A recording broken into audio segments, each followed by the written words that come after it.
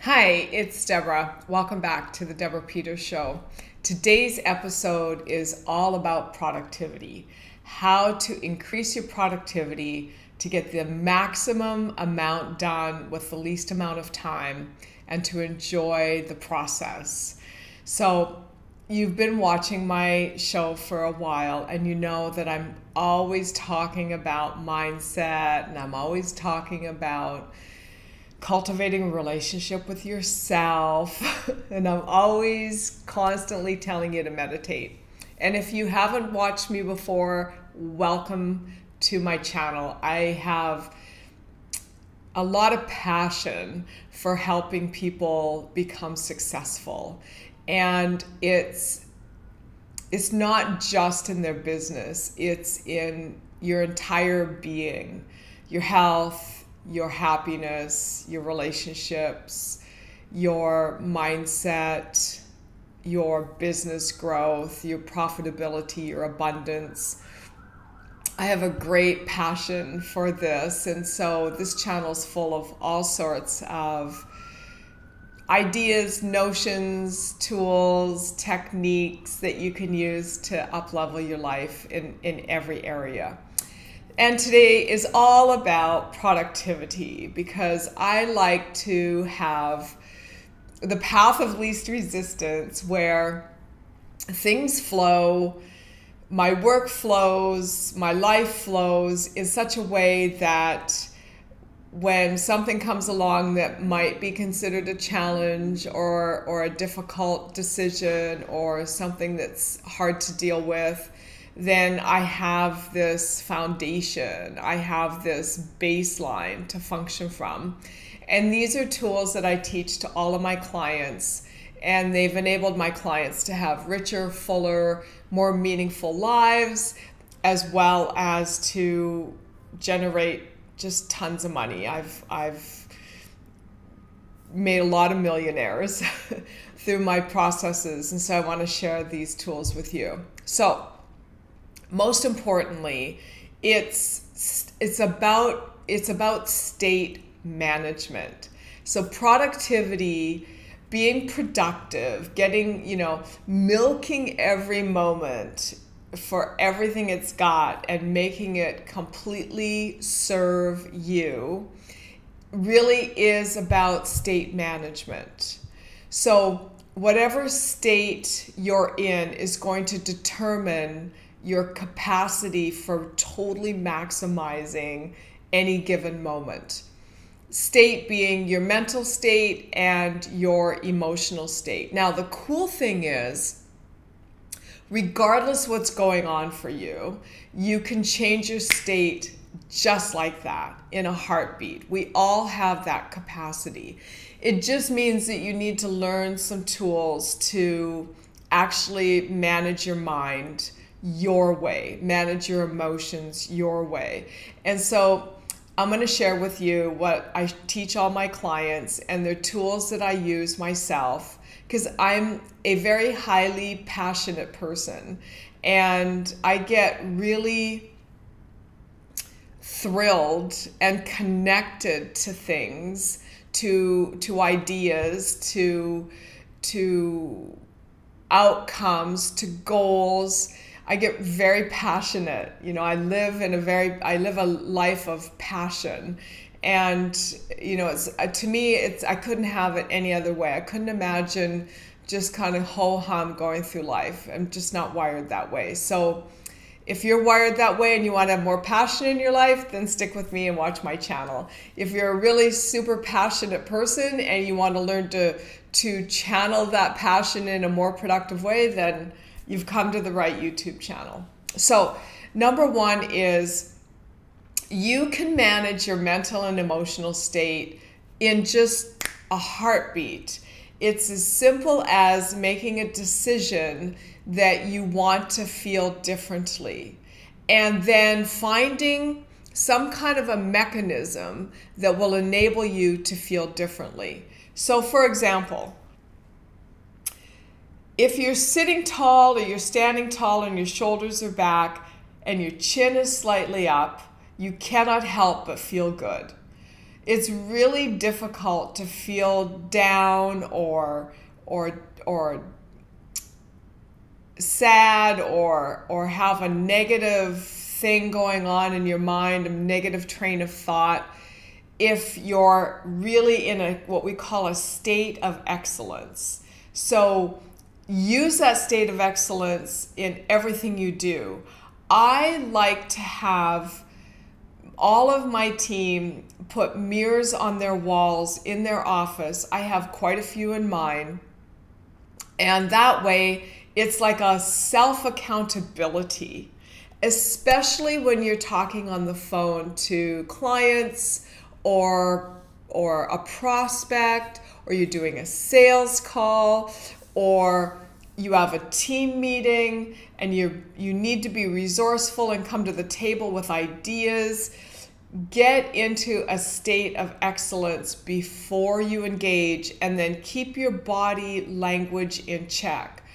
The largest portion of our communication is nonverbal, which basically means our body language says everything about us. It says how we think, it says how we're feeling in the moment. So get your body language lined up. Get into a state of excellence. Now here's another tool. I have visual, as you can see by my vision board on the back of my on my closet door behind me. I have visual stimuli around me that increase my state of excellence. They increase my happiness. It brings me joy. So the way I have my desk in my office set up, I have windows in front of me. I can see the clouds. I can see the mountains. I love nature. Now, not everybody loves nature. So if that's not your thing, then have in front of you whatever your thing is. So I love nature. I have a big thing about being outdoors. I spend a great deal of time outdoors every weekend and as much as I can during the week.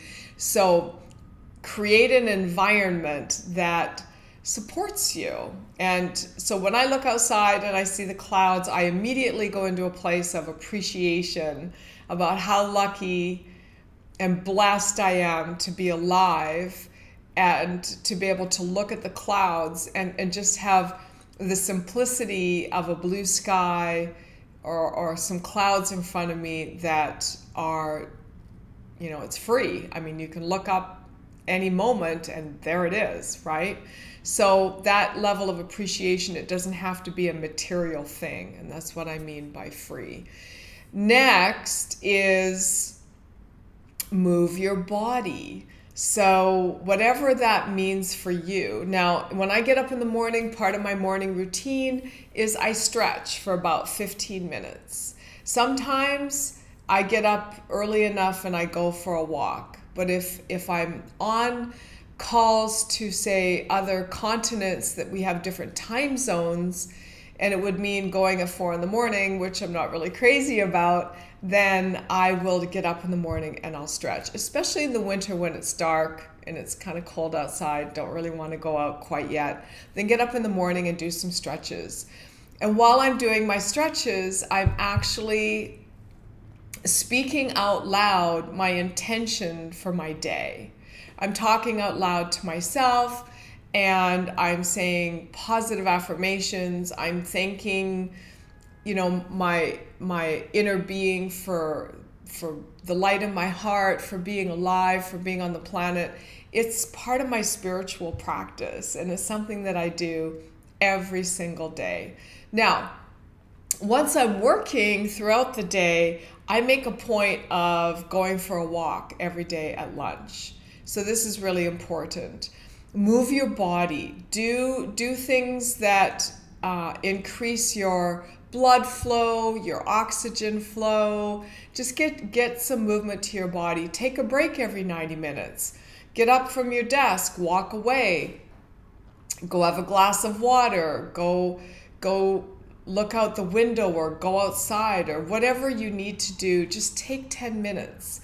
Your productivity raises so much more when you take these little micro breaks, and then you're not waiting until you're starving and then you have to eat, and you're in a different frame of mind at that point because your blood sugar starts to drop. Next is time blocking. I find for me that time blocking is really useful because it keeps me on purpose. Now, not everyone works well with time blocking, and there are some days that I don't work well with time blocking at all. So, it's not 100%. It's not going to be like you have to rigidly, schedule out like every single moment of your day. I'm not talking about that. But do have some chunks of time that are dedicated to, for instance, I have chunks of time that are dedicated to recording my videos. I have chunks of time that are dedicated to returning emails. I have chunks of time that are dedicated to engaging with social media. If you don't, otherwise it'll run away with you. And pretty soon the day will be gone and you'll be wondering, I didn't do what I set out to do today. Which brings me to my last and final point. And that is, make sure you write down at the beginning of the day how you want your day to turn out. I do this every single morning. I write down my targets. I write down my gratitude list. I write down the big person or thing I want to connect with that day. I write down my 12-week goals. And yes, a lot of this stuff is repetitive. You're might write the same thing day after day, but I write it in a different way because I know that every time I write something down, I'm firing more neurons than not writing it down. I'm building neural pathways around goals and outcomes and experiences that I would like to have in my life. And I'm also setting the tone for my energy for the day. So that raises my productivity. Then I'm able to walk into that day. I have a mission, I have a plan, I have a clear visual, and then I connect the states that are necessary to bring all of that to fruition. So if I'm going through something in my personal life, and we all are all the time, everybody's going through something. I don't care who you are. Nobody is immune to growth. So we're all going through something. So if I'm going through something in my personal life that is challenging me, maybe on an emotional scale, then I might set a time aside for later to feel that sadness, or to feel that loneliness, or to feel that loss, or to feel that disappointment, or whatever the emotion is. I'll set time aside for later to do that. What's interesting is when that time shows up later, I really don't feel like feeling sad or feeling disappointed or whatever, because it's past. So as you're setting the tone for your day and your goals and the calls and the emails and the meetings, also set the emotional states that you will allow and enable to flow through you, and the mental states that you'll connect to that support the end goal of your day. Are you looking to make a certain number of sales? Then you need to have a connection to a high vibrational energy. And so writing that down, and it doesn't have to be involved. I mean, it's like a simple, like my book is very, very small. So you can just lay that out in advance, set the tone, manage your mental and emotional state, take little breaks, have it in front of you, review it throughout the day. Every time I take a little break, I go to my plan for the day and I look at how I'm tracking. I mean, right, in your heart, if you're on purpose or not. But sometimes these negative thoughts or limiting beliefs fly through our minds, and they trigger feelings in our bodies, and we can start to feel like we're a little bit stuck in something negative. And I find the minute I go and I look at what I've written down and what I've committed to for the day, it's like snap out of it, right? So then it just changes. It's a great state management tool. Little reminders, especially if you're working alone and you don't actually have people around you, or especially if you're working with people and people have their own energy happening, flinging all over the place, if they're frustrated or if they're negative or if, whatever's going on. So it's all about just cultivating your own space, your own self-awareness, and you will become absolutely unstoppable. You'll become one of the most productive people in your business.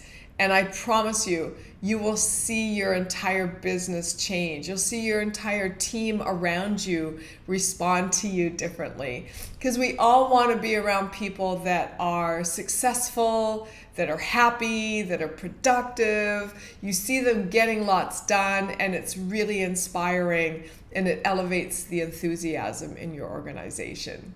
So thank you so much for joining me. If you like this video, please give it a thumbs up. If you are joining me from social media, because I do a lot of shares on social media, please subscribe. It helps me immensely, and feel free to comment and let me know what topics you would like me to cover. So thank you. Ciao. Have a blessed day. Go kick some butt today, and I will talk with you tomorrow.